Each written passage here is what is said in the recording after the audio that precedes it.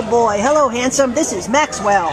Maxwell's ID number at the Baldwin Park shelter is A4804116, and he is a male boxer mix. I think he's about 9 years old. Came to the shelter as a stray on February 27th from El Monte, and he weighs 74 pounds. He's a broad-chested, handsome boy.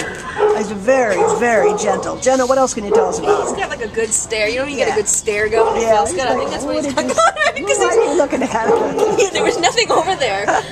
He is so sweet. He's just like a gentle soul. Just saying, somebody like put a lot of time into him. He's trained, he's sweet, he's gentle, and he's mellow, and somehow he ended up here. Yeah. He's going to be a really like low maintenance, sweet dog. Still got a little skip in his step. Could use to lose a few pounds, so he'd be a really good companion. He looks like he's been well fed. Yes, I mean somebody put a lot of time and love into this dog. I don't know how he ended up here, but he is just so.